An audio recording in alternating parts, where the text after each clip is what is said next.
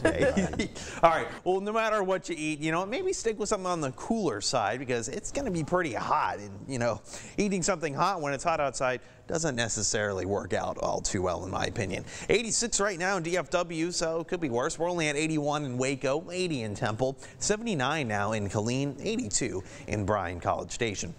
I'm watching this frontal system that's stalled out to the north. It's not going to be doing a whole lot. It was bringing up a lot of shower and thunderstorm activity yesterday, mostly for Oklahoma and Arkansas. That's not so much the case for today. It's really bringing a couple of isolated showers, maybe some thunderstorms to the northern border. Right around Wichita Falls, we're looking at possibly, a little bit of rain, a little bit of thunder, but nothing on the severe side.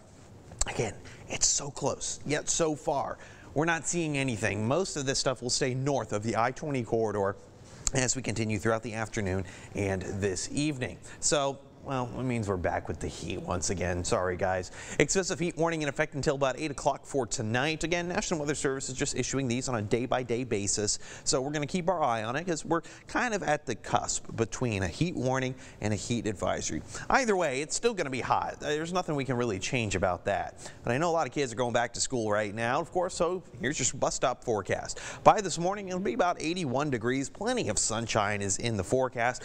You're going to be in those mid to even upper 90s. Possibly by your lunch hour, and then by after school today, well, we're talking about 103, possibly getting up to about 105 right around 5 o'clock, even 6 o'clock this evening. So it's not just the heat we need to keep our eye on, it's the fact that we have that red flag warning. It's been extended as well. That's going to be in effect for all of I-35 corridor, including Falls County as well, pushing its way out to the west. All western counties are going to be affected by this, but it's not just going to be if you're on a red flag.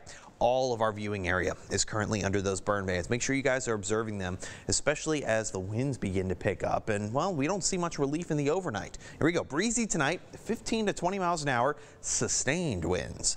Gusts are going to be getting up to about 25, even 30 miles an hour. That's just downright breezy. 80 degrees for tonight. Not a whole lot of relief. Well, how are those winds going to handle throughout this afternoon and evening? They're going to be pretty strong, especially by around 1 o'clock today. And then they start to pick up even more so going into the late hours tonight. We're talking up to 30 miles an hour, very strong southerly winds.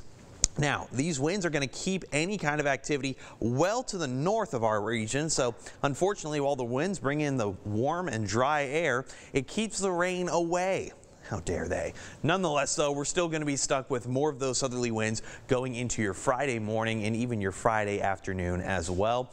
Here's your futurecast showing basically a little bit of rain trying to make it in, but then those winds say, nope, not today, and they go away. Same thing going into your Thursday evening, too. Again, just so close, yet it's so far away. It doesn't seem like they're really getting the message. Temperatures, because of that, are not going to be on the decrease. It's going to be almost a carbon copy anywhere between those mid hundreds. We're talking 105 for Central Texas for the next few days.